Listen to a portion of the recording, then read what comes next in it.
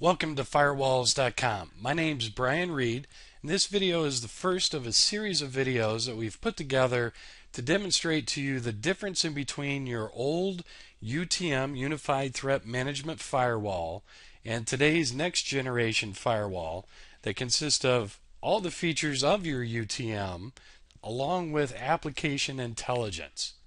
Alright, so the best way to do this is to demonstrate real world what's going on. In this case, we have a firewall set up where we have two policies in place.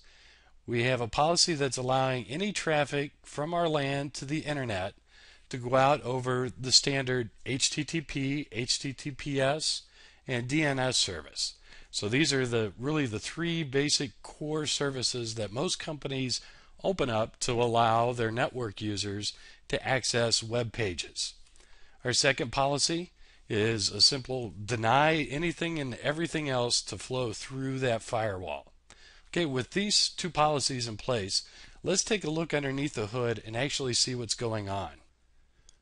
So if we go to our dashboard, App Flow Monitor, what this tool will do will show us the actual traffic and applications that are flowing through our firewall on the HTTP and HTTPS port. So for example, you can see we have Gmail's running, we can see users running HTTP proxy, we can see Google Talk going, YouTube, users using Pandora Radio, plus many other kinds of applications, even BitTorrent in this case, that are running through just those open ports of HTTP and HTTPS. So what's happening is in the new web technologies that are out there, all of these application providers have learned that from a firewall perspective, we've been pretty good in the past at blocking outbound services, because we used to know that AOL Instant Messenger ran on a specific port and Yahoo Messenger ran on another port, so we would create policies around that. But now with today's applications, or many of them go through the standard port 80 or 443 for the HTTP and TTPS. The takeaway from this main video is for you to have a better understanding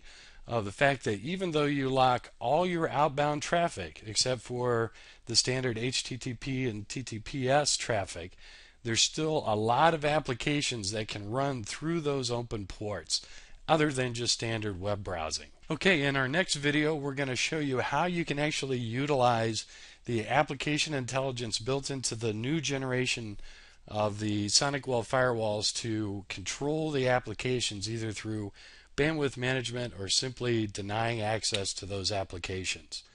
Okay, if you have any questions or comments, please enter them in the section below, and have a great day.